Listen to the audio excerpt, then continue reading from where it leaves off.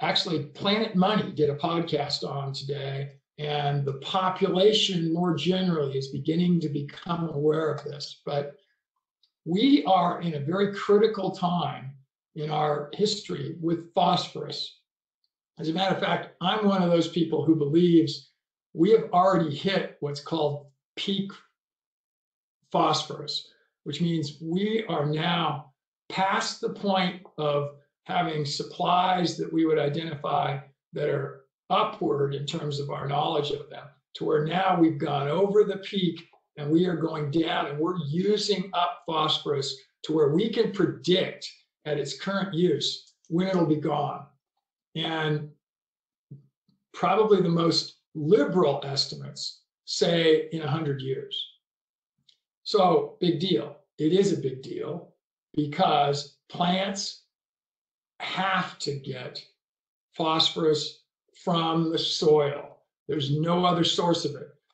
It comes from the soil, and then it goes through this whole cycle, and it's not often reusable because in most cases it'll run off downstreams. It ends up in the sediments of lakes and the oceans.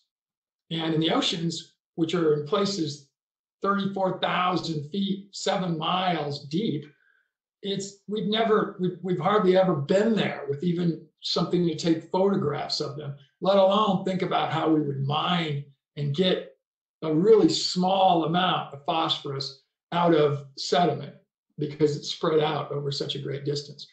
And we have never found a source of phosphorus below the crust of the earth, right on the earth's surface.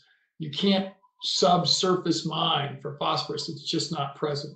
And then lastly, scientists have not figured out any kind of a substitution for phosphorus that can serve for organisms in their growth.